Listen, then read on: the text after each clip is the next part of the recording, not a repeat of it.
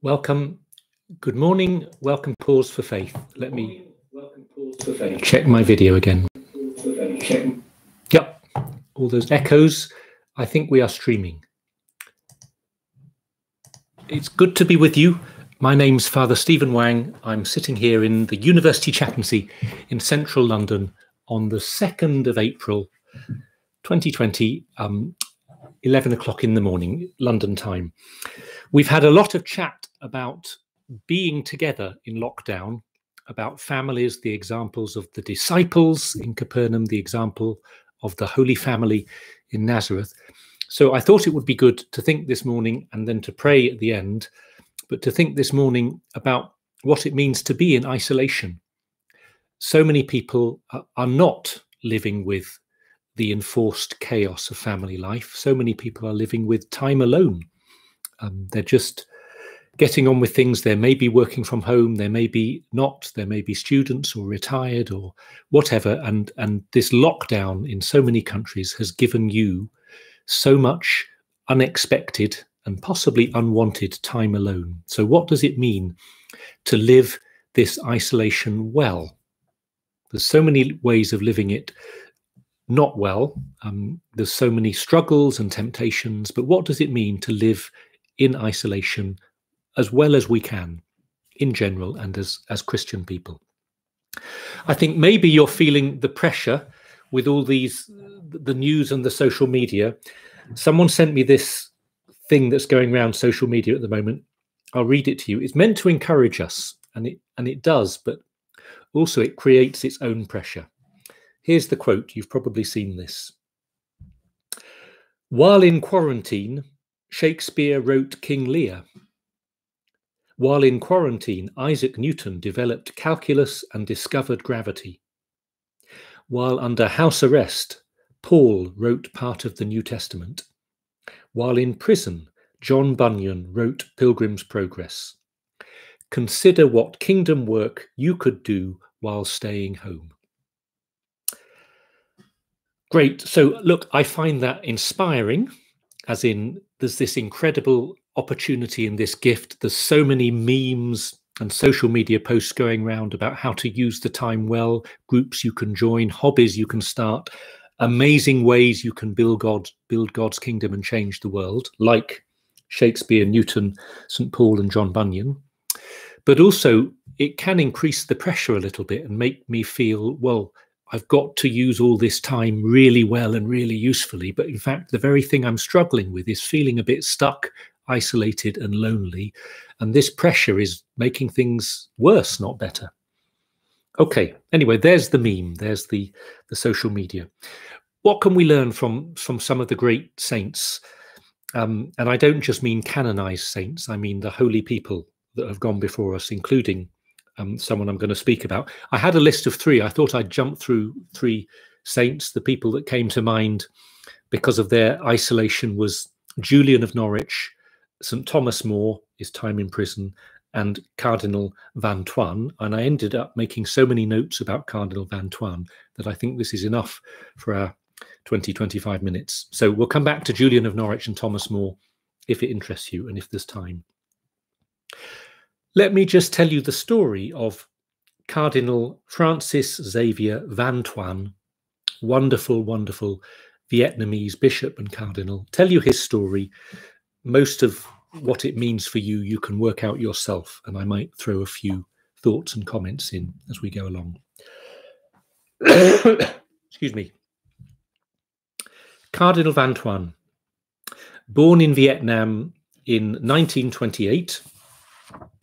I won't tell you his whole story. I'll put some articles to his life into the comments and the description of the video when we've finished. But a long story short, in 1967, Pope Paul VI appointed him Bishop of Nha Trang. Forgive my non-Vietnamese pronunciation. He was the first Vietnamese bishop of this diocese after various missionary bishops, and he was a passionate worker for the diocese and for the Lord, building up the laity with various formation programs, lots of work for vocations and for the priesthood, lots of work for justice and peace. It seems a wonderful, loving very active, relatively young bishop from 1967 to 1975. In 1975, the middle of the Vietnam War, he was created coadjutor bishop of Saigon, meaning the supportive bishop who would then take the place of the actual bishop when he retired. But just only a few days later, after he was appointed, the South Vietnam fell to the North Vietnamese. And so here is this Catholic bishop, newly appointed as coadjutor bishop of Saigon, and he goes into basically 13 years of what was called re-education camp, confinement, prison, 13 years, 9 years of which was spent in solitary confinement. Generally, usually, the conditions were terrible. So here is this relatively young, energetic, passionate bishop suddenly thrown from this massive activity and building the kingdom and working within his diocese, suddenly thrown into prison and then into solitary confinement. You can see we're not experiencing that at all, but just the little parallels and the echoes between our daily lives out there in the world and many of us being in lockdown and possibly yourself feeling very isolated and alone. The conditions were terrible in prison, but Bishop Van Thuan made a decision to live every moment with love and not to give in to despair. And this is what colours the whole of those 13 years. I've found a few quotations from his writings online, so I'll just read this paragraph now. He said, "The hardest thing above all else was that I began to feel helpless. My plans, my efforts, and my activities were all for nothing. This practical helplessness describes my condition for 13 years. I wanted to do so many things to serve my people, but I could not. Then I came to think about Jesus on the cross, that he was immobilized. He could neither preach nor administer any sacraments. He too was helpless, inverted commas. Nevertheless, it was from there that he performed his greatest deed. He redeemed us sinners. Thanks to his help, I have never regretted my destiny." So just that was his instinct. Look how helpless I am and how there's nothing I can do, but to try and rethink that. And what does it mean? What does my understanding of busyness and activity and doing the Lord's work actually mean? So what was he actually going to do with his time? How is he going to live this? Here's another quotation, a beautiful paragraph from the book 5 Loaves and 2 Fish that he wrote later on. He said, "Above all, I suffered long tribulation of 9 years in solitary confinement, seeing only 2 guards every day, enduring mental torture with no work to do, having to walk back and forth in my small cell from morning to night. I was on the brink of insanity. One night a voice encouraged me from the depths of my heart. Why do you torment yourself so? You must learn to distinguish between God and the works of God." And this is still the Lord speaking to him in his words. The Lord saying to Bishop Van Thuan, "Everything you have done, pastoral activities, projects, are God's work, but they are not God." I'll read that again. Everything you have done is God's work, but it is not God. And then he goes on, "When the communists threw me into the hold of the ship Hai Phong with another 1,500 starving and desperate prisoners to be transported to the north, I thought, Lord, here is my cathedral. Here are my people. Lord, you send me here to be love among my brothers. Yes, I am your missionary here. From that moment onwards, a new peace flooded my heart and remained with me for 13 years. What a wonderful thing to say. Here in this prison of this ship, imprisoned with 1,500 other people, here is my cathedral. Can you say about the room where you're sitting now, here is my cathedral, here is my parish church. I can't go to Mass this Sunday. I couldn't last Sunday. I wish I could. But can you say, in God's mysterious plans, this is where he wants me to be. And I need to make this my church, my home, my place of worship, as well as the whole of my life. And at the beginning, with all these thoughts swirling in his mind, Van Thuan was aware of the temptation to think, I'm just going to sit this out. I'm going to wait out this time, however long, until I can get back to the important work of being a bishop later on when I'm free. But he realized that would have been a mistake. And I quote, he said, I will live the present moment, filling it to the brim with love. I will live the present moment, filling it to the brim with love. If you were to permit me to choose, I would change nothing, because you are with me. I am no longer afraid. I have understood. I am following you in your passion and in your resurrection. So there's his inner attitude, not to give up, not to just wait it out, but to say, this is where I'm meant to be now. How can I accept this? Unite my sufferings with Jesus Christ. How can I love? How can I love in this situation? But he's still thinking, as this very active bishop, well, is there something God wants me to do? And I quote him again. There's some lovely quotes here. Then, late one night, he wrote, as he recorded in his biography, 5 Loaves and 2 Fishes, he says, he heard the voice of God saying, Francis, it is very simple. Imitate what St. Paul did when he was in prison. Write letters to the church communities. So the Lord said to his bishop, I want you to be like St. Paul. And he did the best he could. He had a calendar in prison. I guess just one of those, I don't know, 365 pages, 1 page a day.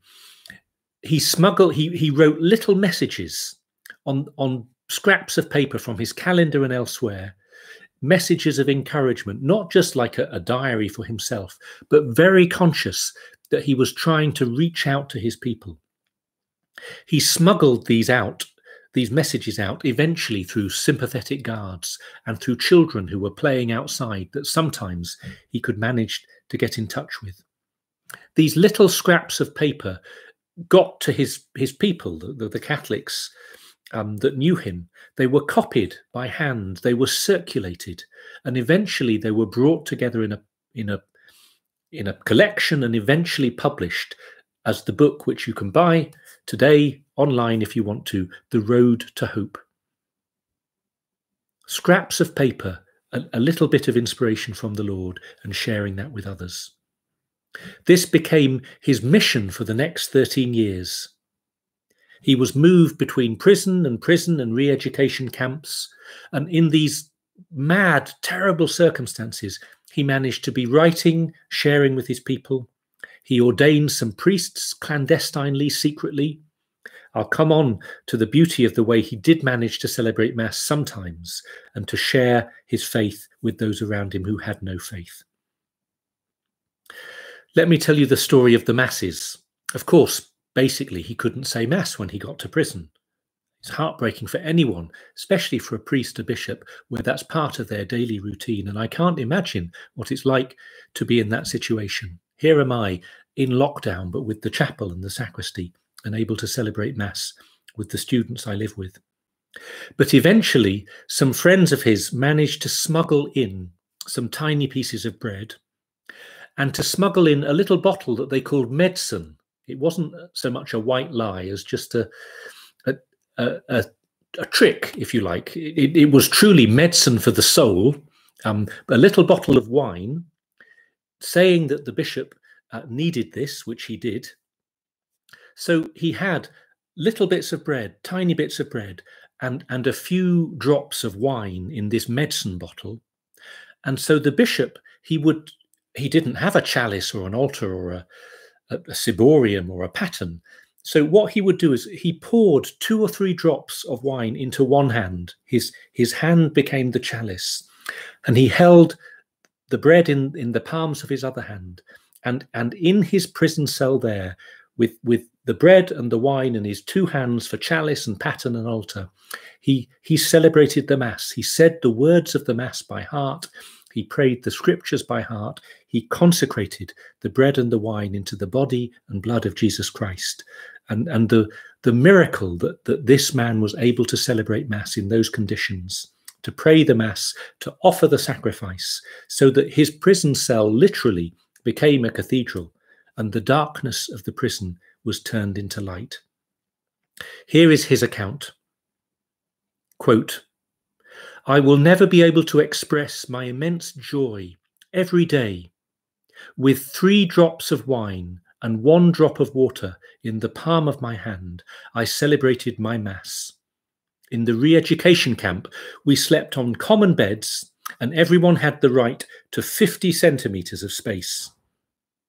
We arranged it," he says, "so that there were 5 Catholics sleeping near me.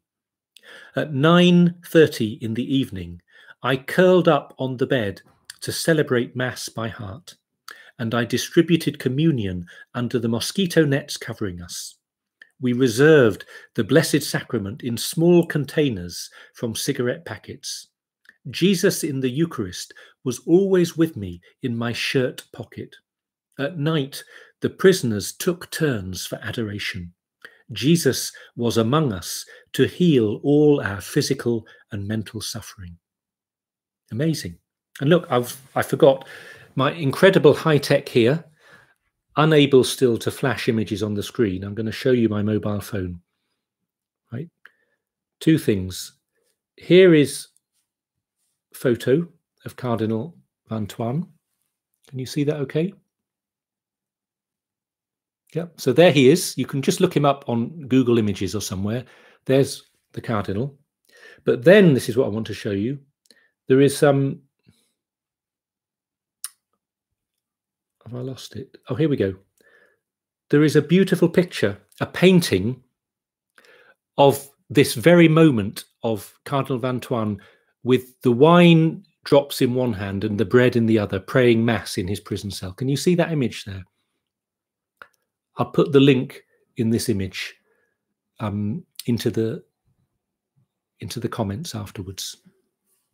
This painting, if I can find the artist, I've forgotten his name.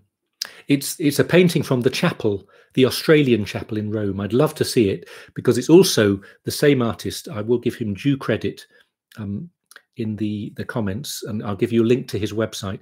Beautiful, beautiful contemporary Australian artist. And he's done a beautiful image of Cardinal St. John Henry Newman, which is in the Australian chapel in Rome, and that we've, with his permission and doing all the copyright things properly, we've got in our own chapel now, and I can share that with you later on. So there is he, loving, praying, writing.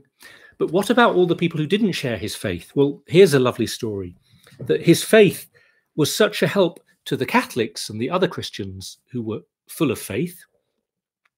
It was such a help and an encouragement to those who maybe had lost their faith and could be renewed in their faith. But it was also a blessing to so many other people that didn't share his faith. I'm just quoting from an article in Catholic World Report now.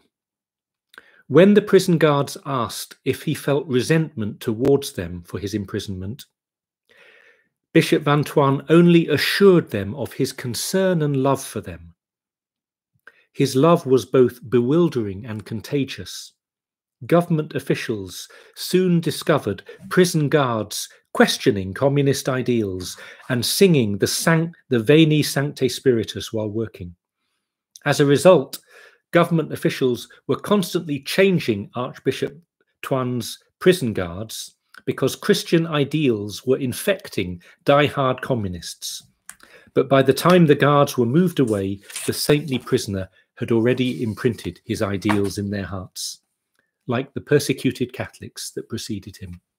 So this incredible example, so many stories about Christians being in prison, having, as it were, inverted commas, terrible effects on their guards by their example, meaning showing them the love of Jesus and their love for them despite the terrible circumstances. And there's the authorities wanting to swap his guards quickly because he was having too much of an influence on them, and realizing that in the end, this just becomes impossible. He was eventually released under lots of global pressure in 1988 to house arrest. In 1991, he was allowed to visit Rome, and he made the decision to stay there because it was too difficult to go back. And he lived in Rome for the next 11 years, from 91 to 2002. He had various positions in the Vatican, especially working for social justice in the Vatican in that period, lived a very, very simple, poor, humble life, was much loved by many people, was very close to St. John Paul II. And he died of cancer in 2002, aged 74. He is a venerable, he's a servant of God, meaning his heroic virtues have been recognized. It's been recognized how saintly he is, how holy his life was, and his process of beatification is in process. So there's every hope that if things work out well and the required miracles and the required processes, that he would be declared a blessed. I think this takes place at the local level, first of all in Vietnam, and then if it's God's will for him to be beatified, and if it is God's will to be canonized, which would be such a blessing for the church. Let me finish with a couple of quotations from his famous book there that you can find, and I'll put online afterwards as well. Slightly random quotations. Little preface. If you're feeling discouraged by what you're doing and you wish you were somewhere else, well, listen to him now. The workman will become a saint in the workplace. The soldier will become a saint in the army. The patient will become a saint in the hospital. The student will become a saint through his studies. The farmer will become a saint on the farm. The politician will become a saint in government office. And the priest will become a saint by faithfully fulfilling his priestly ministry. Every step of progress along the road to sanctity is a step of sacrifice in the performance of one's duty. Beautiful. Don't wish too much too quickly to be elsewhere. Maybe eventually you do need to be elsewhere, but right now, live where you are. The old Irish phrase, grow where you are planted. Play the hand you've been dealt, all these cliches, but the way that the Lord calls us to be holy in the present moment by fulfilling our duties, whatever they are today. And he goes on, in order to become a saint, you need only to fulfill your duty in the present moment. The revelation and discovery of this simple fact should give your soul peace and encouragement. Do you see how relevant this is to us? In your lockdown, in your life being turned upside down, so much of you possibly is thinking, I wish it wasn't like this, or I'll settle down when things get back to normal. Well, I hope they will, and I wish it wasn't like this. But the Cardinal is saying to us, right now, you can find peace and encouragement if you accept that today, this is what God is asking of you, not something else.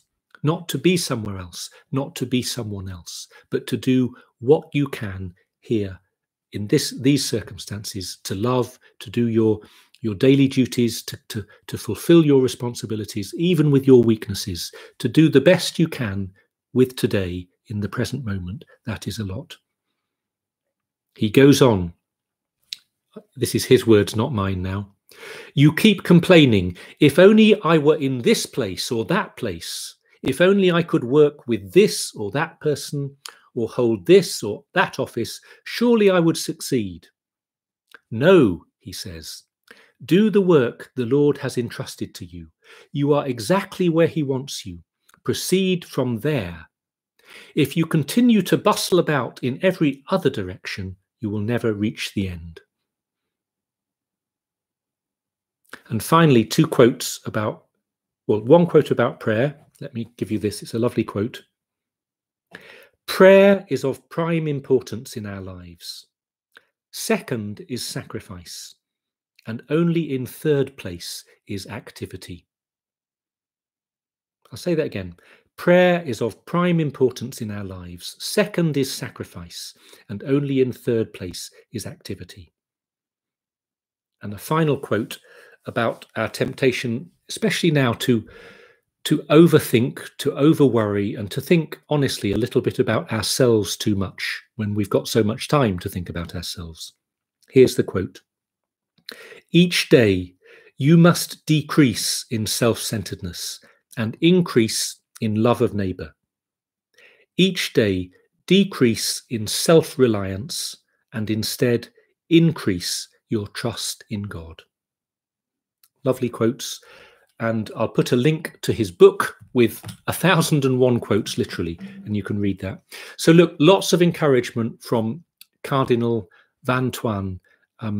His decision to love, his desire to accept God's mysterious will, his acceptance of what he can't do, that the lack of activity, but then very gently, with the help of God, his discerning what he can do, to love, to pray, to encourage others. You can't write messages on bits of paper and pass them to your neighbour, but can you write messages to those you love? Can you call people? Can you text people? The human personal touch, the love of neighbour, the prayer for your neighbour, turning your room into a centre of missionary love for those you know and even those you don't. Turning your room, your home, into a cathedral, a place of worship and praise and prayer in all your weakness, just like Cardinal Van Thuan. What a wonderful example he is for us. And look, I can't encourage you in public veneration of Cardinal Van Thuan because he's not a blessed or a saint, but I can encourage you in private devotion to him. We must pray for him. He's not beatified or canonized, so our default is always to pray for the souls of the faithful departed, for anyone who has died. So we pray for him. But also, I believe, and I can encourage you privately to pray to him, because I think he is such a wonderful example of Christian life, and I hope and pray and I believe that he is in heaven now, privately and personally.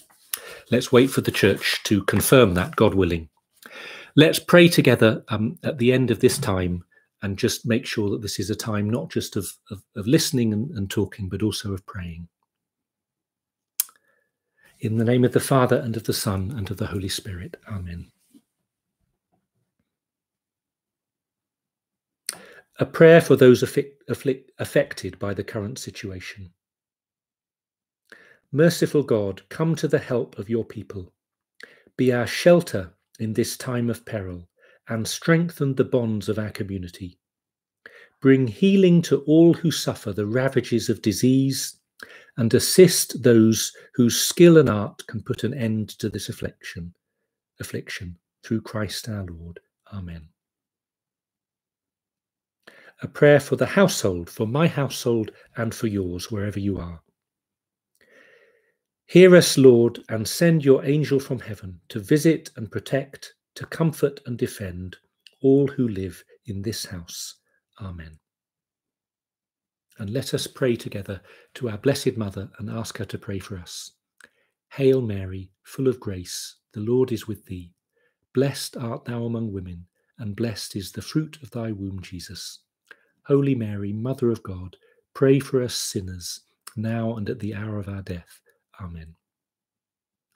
Saint John Henry Newman, pray for us. In the name of the Father, and of the Son, and of the Holy Spirit. Amen. Thank you for being with me. We'll be back live if you're free for that time. In fact, slightly different time, 8:30 p.m. London time tonight, because I've got a meeting at 6:30 that might run on. And we're going to pray the perpetual novena to Our Lady of Perpetual Succour. So join me to have some devotions tonight, if you can, at 8:30 London time. Please do subscribe to the channel if you haven't done that. There's a button somewhere you can subscribe on YouTube, and do share this if you found it helpful. Thank you very much. God bless.